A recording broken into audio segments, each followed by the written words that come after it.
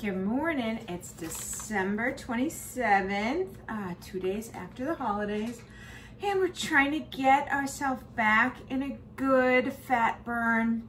I know a lot of people out there just had wonderful, tiny holidays, and they're trying to figure out like, oh, you know, like what kind of plan should I pick to try to get a little bit healthier in January, right? Lots of us have New Year's resolutions to get healthier in January. So I thought I might spend today going a little bit more in detail about what my day normally looks like. So this is how I normally start. I got a NutriBullet blender. I put a little bit of ice in it. I'm just gonna cover the ice with some coffee I made yesterday. This happens to be coconut coffee because I love flavored coffee. So you just cover the ice and then you put the mocha shake pack that I get from my Optavia program right on that. And we're gonna blend this up. All right, once it's blended up, it looks like this. This doesn't count as anything but a fueling, right? On the 5-in-1, you can have 5 fuelings and 1 lean and green. So 1 meal that is primarily protein and vegetables. A lot of times people add a bunch of stuff to their fuelings and then that counts as condiments and snacks. But if you just add coffee and ice, it just counts as a straight up fueling. And it's delicious. It's a delicious way to start your day. I'm gonna drink this. Also, on my program, we drink half our body weight in ounces. A minimum of 64 ounces of water a day. So to make that happen, I fill 2 of these 24-ounce cups with water every morning. I take this one with me into the office. And I leave the other one on the counter back there. Anytime I come in here to get coffee or, you know, just get out of the office, I'll drink some water. And by the end of the day, I normally get my 100 ounces, which is good. The body needs the water to stay hydrated, help with your metabolism, flush all of the junk food that you ate over the holidays out of the body. So that is normally how we start our day.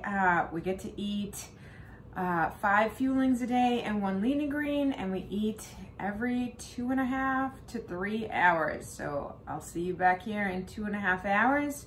We'll have fueling 2. All right, so fueling 2, it's freezing here in Massachusetts. I feel like that's gonna be what you hear out of my mouth for the next 3 months, sorry. All right, so I just made the cinnamon brown sugar oatmeal. I think that's right, or maple brown sugar. That's probably right. It's a little soupy. It's good, but it's not great. But it's hearty and it's gonna keep me warm and full for the next 2.5 hours. So I'm gonna enjoy this. And then we're gonna have chili for lunch. So in 2.5 hours, we'll have chili. And with a lot of the pastas and the chili, they take a lot longer to soften up than the package says. So I added the water to the chili when I made the oatmeal. I threw that in my microwave. So the boiling water will start to soften up the beans in the chili. And then in 2.5 hours, we'll microwave that for a minute and that will make perfect chili. Okay, so if any of you are on program, some of those fuelings are tricky. The pasta stays a little crunchy and the beans stay a little hard. But if you put the water in them when you make your before fueling and then you let them sit in that water for 2 hours, they turn out much, much better. So that's my other tip to you. All right, well, I'm gonna enjoy my oatmeal. I don't really have much going on today, which is not too bad of a problem to have either, but I don't know, we'll make some plans, see what's going on this week, and I'll see you back here in a couple hours for fueling 3. All right, time for fueling 3. It's about 2 o'clock, so we hydrated the chili a while ago, and we just nuked it, so it's nice and hot. I am going to enjoy my chili And then I'm gonna make myself go outside and just get a couple of steps in, a little habit of motion, nothing crazy, but gonna go out and get my walk in. Then we'll figure out what we're gonna do for the Lean and Green, which, yeah, should be coming up right about 5 o'clock. So we'll figure out what's for dinner. Easy peasy. All right, let's see how the chili came out.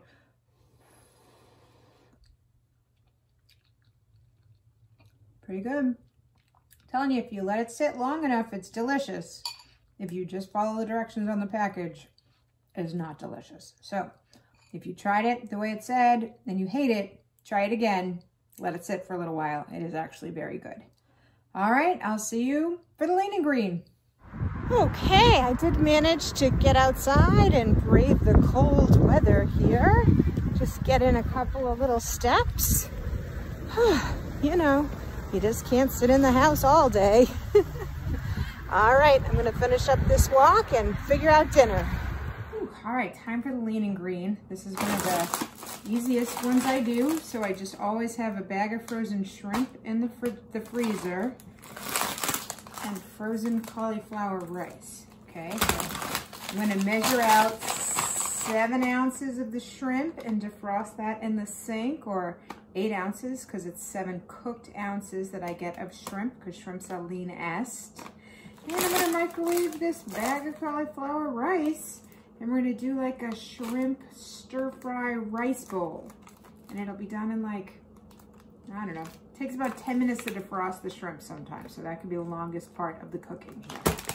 All right, so you just put your shrimp into the colander and then you just run water over it for like 10 minutes. We're just gonna heat up this pan here. When that gets hot, we're gonna put this shrimp in there. We sprinkle them with a little bit of taco seasoning, and we just microwave the rice for about 4 minutes, and we'll throw that in the pan once the shrimp turn pink. The beautiful thing about shrimp, it takes them about 3 minutes on both sides to be done. So dinner should be done in about 6 minutes. I love this meal. 20 minutes later, you got shrimp and cauliflower stir fry. Looks delicious. All right, here it is, all done. It's delicious. This is the easiest go-to Lean and Green I got. A bag of frozen cauliflower rice and some frozen shrimp.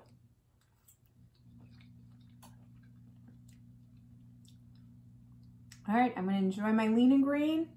I'm gonna go watch some TV. I'll see you back here in a little bit for first dessert. All right, we're gonna make our first dessert and our second dessert. This is my favorite thing when the day goes just right. So I never use these to microwave any of the fuelings. So I like to make the peanut butter cup out of the brownie fueling and use 2 of these so that it looks like I get 2 peanut butter cups. So I'm just gonna take the Decadent chocolate brownie and put it in a bowl. I'm gonna add just 1/4 cup of water, mix it up, get water. Okay, 1/4 cup of water. You can use decaf coffee if you've got some that's like cold in the fridge. Okay, then we just mix this up. Okay, so this will be the chocolatey part of our peanut butter cup. So I'm just gonna put half of this into each of these little paper bowls. You don't have to spray them or anything. It'll pop right out.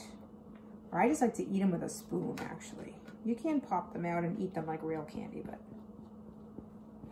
All right, and then I use a scraper to make sure I get all of the fuelings. These little mini scrapers were key to success when I started the program because, you know, all of the bits of the fueling are kind of a big deal. So you want to make sure you get all that you can. All right, then you get your PB2. 2 tablespoons of this counts as 1 optional snack. Okay, so I'm gonna measure out 2 tablespoons. And now the key to this, there's no wrong way to do it, but I like to just barely hydrate the peanut butter so it stays nice and thick, kind of like peanut butter cup peanut butter. So we're just gonna add a teeny amount of water. So this I just kind of do by eyeball. You just kind of mix it up, and if it doesn't all mix, then you add a little bit more. But I like it thicker than runnier, because then it just kind of blends with the chocolate brownie, and that's not really what we're looking for. This may be a little too dry. Let's see. Yeah, we're gonna add just a little bit more water to this. It's almost there, but I think we just need a teeny bit more. All right. So then once you get this mixed up, you just split the peanut butter mix. Oh, and now I added too much water, of course. And you just mix this, and then you split it between the two and try to bury it in the middle like a peanut butter cup. And this will count, both of these will be one fueling and one full snack, which is awesome. All right, so split it in half, and then just plop it in to the bowl. You can't see what I'm doing. This is awesome. All right. All right, so you split the peanut butter in half, and then you just scrape it out. It's about half the peanut butter. Plop it into the cup with the brownie. Lick your fingers. And then just kind of hide it under the brownie batter. All right. And it doesn't have to be perfect, because it never will be, but that's okay. All right, and when you're all done, you make a mess. Kind of looks like this, and we're just gonna pop that into the freezer and give it about 45 minutes. You can leave it in there for as long as you like, but in about 45 minutes is how I think it comes out perfect. All right, once you get all the peanut butter out of the bowl, then I just use the same bowl to mix the pudding in, because the pudding tastes better the longer that sits in the fridge. So I'm gonna mix that up with, this is just some vanilla decaffeinated coffee I had in the fridge. So you just make it like the package says. It's a half a cup of liquid.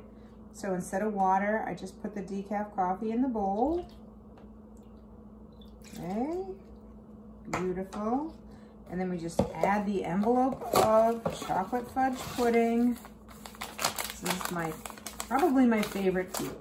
The brownie is good, the peanut butter cup candy is amazing, but the pudding, I don't know, it just tastes like regular pudding. There's no imagination needed. The key to the pudding, once you get it in the bowl, is to whisk it. This took me a long time. I wasn't a big kitchen gadget person, and now I got little mini scrapers and whisks, right? To get the pudding not lumpy and kind of weird, you gotta whisk it up. Once you've whisked this all up, kind of get it off the sides. That drives me nuts when it's all over the sides. You just plop this in the fridge, and in 4 hours, this will be delicious pudding. All right, so we've made all the desserts. We just gotta let them set up, and we'll be back here to eat our first dessert in about a half an hour. All right, it is time for first dessert. Here we go. They just kind of get a little bit solidified. The longer you keep them in there, the more of a solid they would be. So if you leave them in there for like an hour, you can actually pick them up with your hand, hold them. They look just like peanut butter cups.